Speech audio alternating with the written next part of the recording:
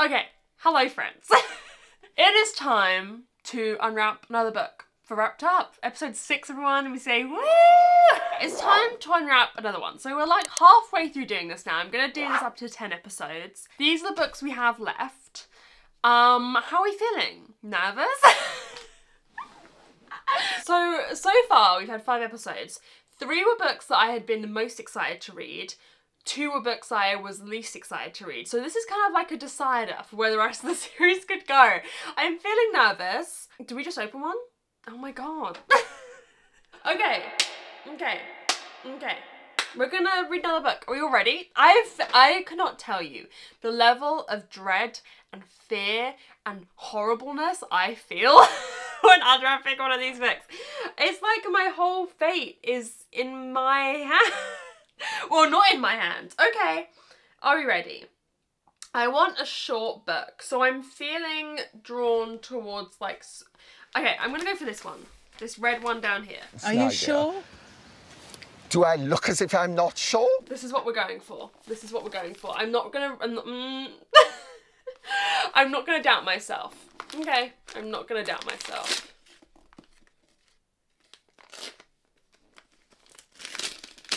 Oh, okay.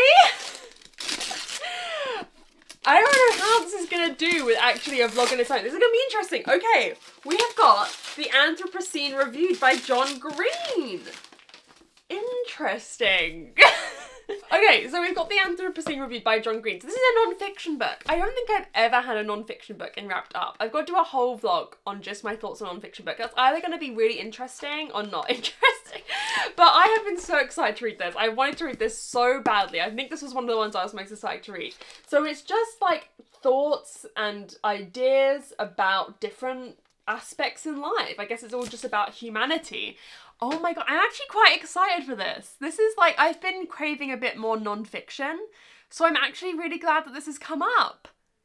Okay. Okay, so yeah, we're gonna read this. It's not very long. It's, I think, about 300 pages, under 300 pages. And I'm intrigued. I've heard good things, I've heard not so good things.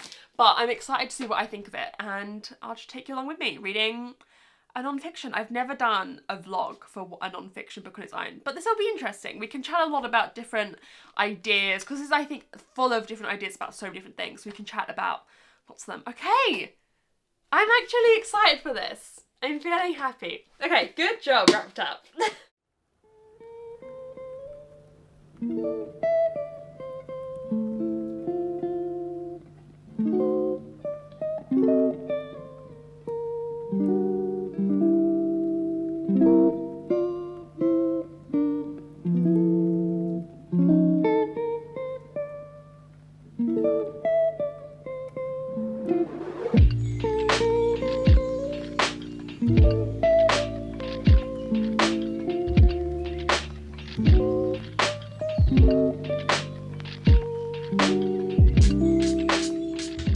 Good morning. It's not morning, it's like 4 o'clock. Oh god. I just woke up from a nap. I'm feeling very sleepy. I didn't sleep for long last night and I had pretty bad sleep, and I fell asleep for 20 minutes after I finished reading the current section. So I've read like the first 90 pages. I love the cover of this. I just think the colours, like the pink, purple and orange, they do something to me. I love it, and it gives me that buzz. Anyway, so I'm the first 90 pages in, and I'm really enjoying myself. Listen, I'm feeling nerdy.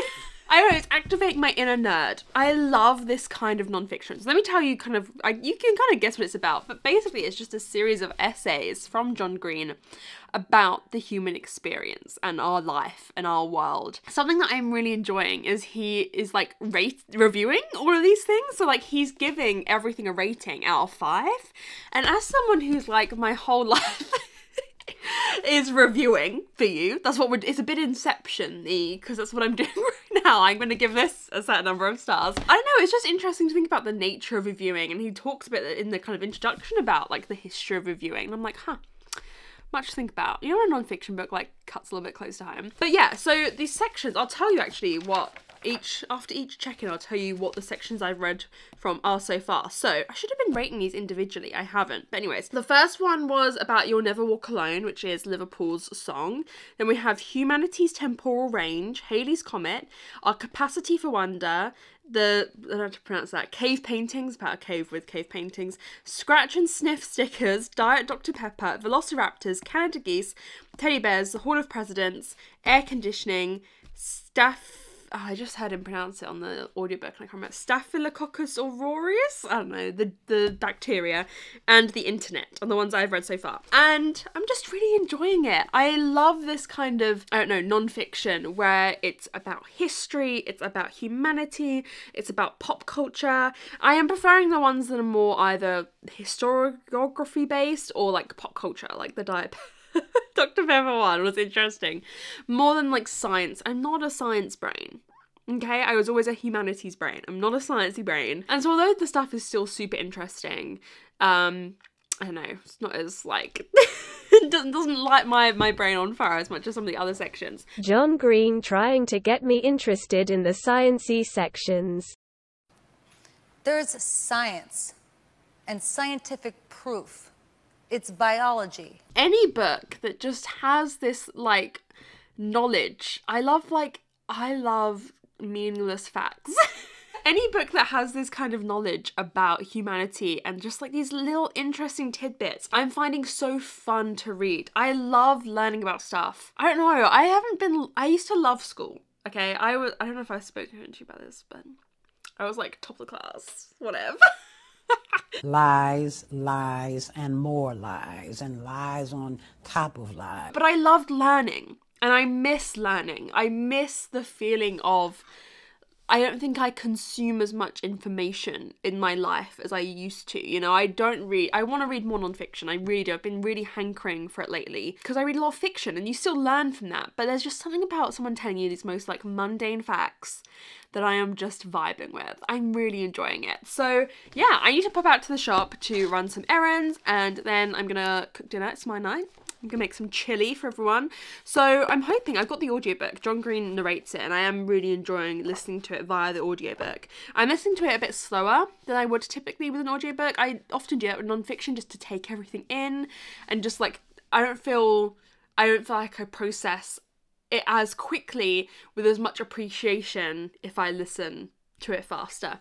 So yeah, I'm hoping that whilst I cook dinner, I will get through most of the next sections. So hopefully I'll check in with you again tonight. Yeah, I'm really enjoying it. Also, I was out again early on different errands and I got back and there was an Amazon parcel for me and I opened it thinking I'd ordered something, but it was a package from Sophie with My Best Friend's Exorcism and Fangs, which is a graphic novel, oh my god, about like a vampire. I am just so thankful. Thank you, Sophie. This was like a little cheer me up for the day. And these are two of the books that I have probably almost bought the most in person. Like, there's been numerous times where I've been in Waterstones, or I remember I was in Forbidden Planet with this, looking at them, and like I picked them up and added them to my stack, and then I put them back and I keep thinking about them, like, oh, I should have got that. So thank you so much, Sophie. This is like my kind of horror. I feel like me and Grady Hendrix are vibing. I'm very excited to read more of his stuff, and then this just looks like such a cute little graphic novel, so thank you so much. Anyways, I'm running late, I'm gonna go, and I'll see you in a bit with more thoughts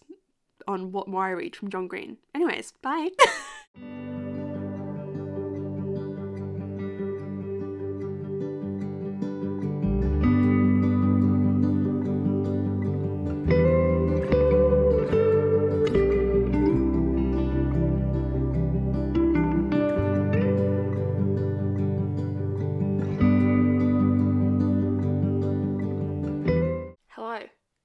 I don't even know what I'm going to say to you. I've just sat down and started filming.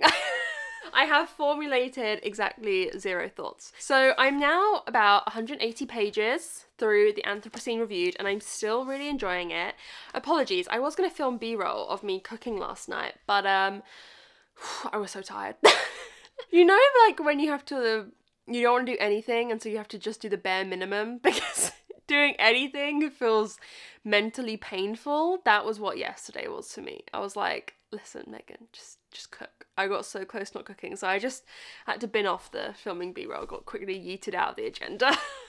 Yeah, hey, the Anthropocene Reviewed. I'm really enjoying it. Let's talk about the sections that I have just read. So, we have read, in the last section, Academic Decathlon, Sunsets, Jersey Dudek's performance on May 25th, 2005, Penguins of Madagascar, Piggly Wiggly, the Nathan's famous hot dog eating contest, CNN, Harvey, The Yips, Old Lang Syne, Googling Strangers, Indianapolis, Kentucky Bluegrass, the Indianapolis 500. Then there was one on mortification that was on the audiobook but not in the book, and I don't know why, and then Monopoly. So those are the ones I've read, and I've just been loving it. Again, I'm loving this mix of all these different topics. Like, I love Wiggly Piggly, no, Piggly Wiggly, sorry. Sorry.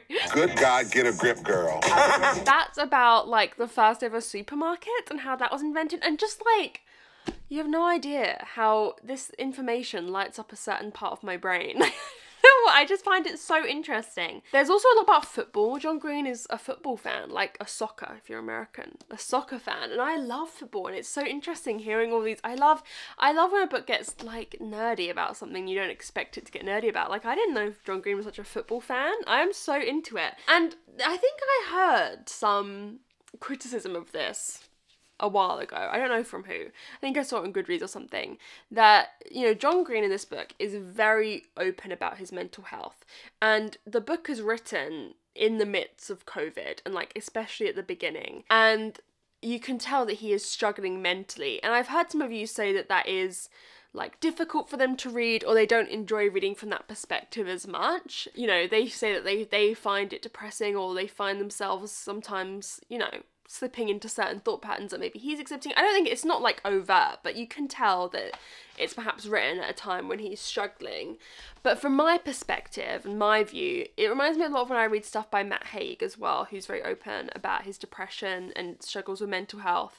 And it's when you're reading from someone who has experienced that depth of like feeling to the lowest point, or through dark points. I feel like this for myself when I'd gone through hard stuff is, and then the highs when you're coming out of that, or it allows you a perspective on the highs that seem even higher. I don't know how to explain it without, I don't know if I'm saying the right thing. There's something in this book that through him recognizing his difficulties of mental health, he's also able to see the beauty in so much in our world, in our lives, that I think if someone's perhaps on autopilot or everything's fine, you don't realize, like, you search those highs out and recognize them more than other people would in this. And I don't know, I'm enjoying reading that and seeing with him as we read the beauty in so much, in community, in I don't know, and it's different because he also talks about stuff in our world that sucks. That's the idea, is like at the end of every review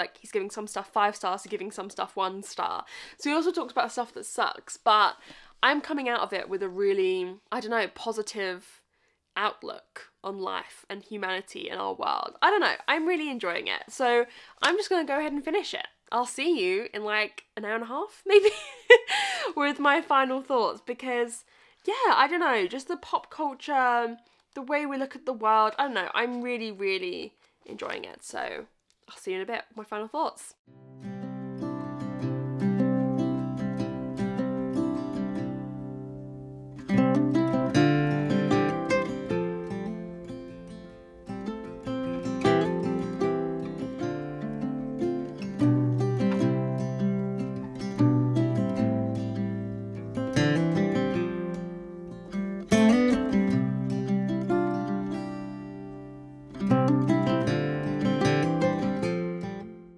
In the spirit of the book, I give the Anthropocene Reviewed 4 stars.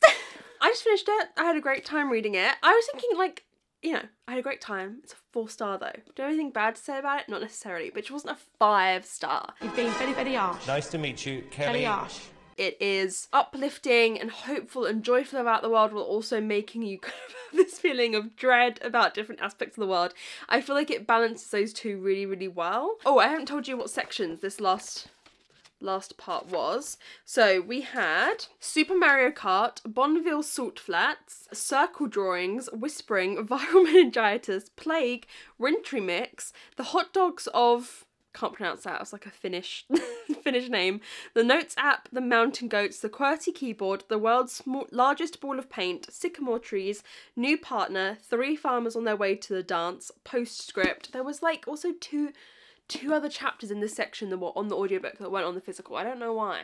I loved it. I had a great time reading it. It was fascinating. It was interesting. I'm so glad that Wrapped Up made me finally read this because it was a great time. Actually, now that I can think of it, perhaps the one reason that it is a 4-star and not a 5 is, I think he mentioned this at the beginning, is that it didn't feel like this book was